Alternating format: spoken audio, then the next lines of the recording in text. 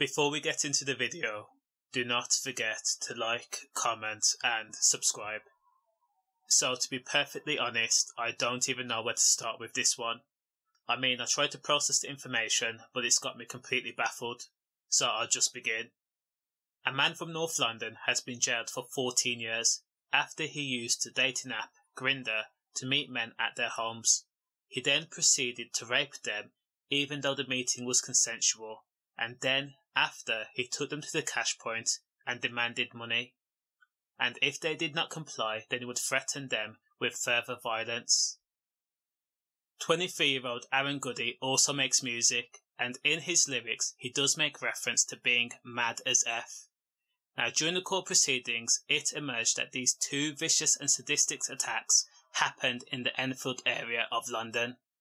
The court was also told that 23-year-old Aaron Goodey posed a significant risk to men across London and the greater area.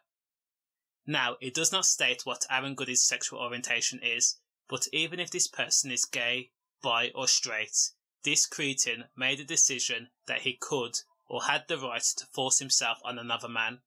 He got himself off and then expected money for the service he provided. And as sick as it sounds, that service was rape. And then he wants to go back into the booth and rap about how he's going to make money. I guess he did tell the truth to some degree in his raps. Now, the courts also heard that Goodey was arrested in July 2020 following an investigation into the two sexual assaults.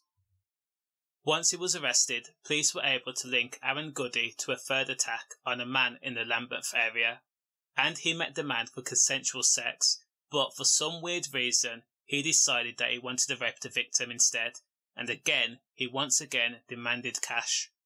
Therefore, by nature, Aaron Goodey is a sexual deviant, and when he was interviewed, Aaron Goodey denied all charges, but after sifting through countless amounts of hours of CCTV and collecting DNA evidence and clothing, they built a case for him.